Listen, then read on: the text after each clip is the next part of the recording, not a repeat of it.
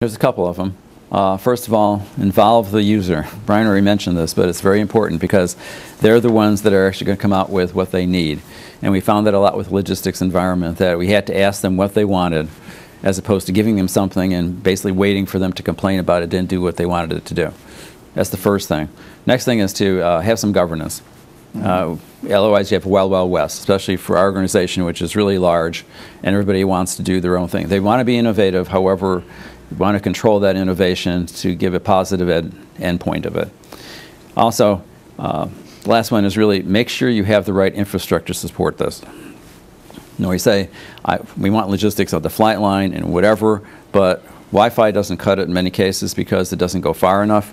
So we're looking at LTE as to supporting it, and therefore you have to have the environment to actually do the job you want to do, especially when we start moving content.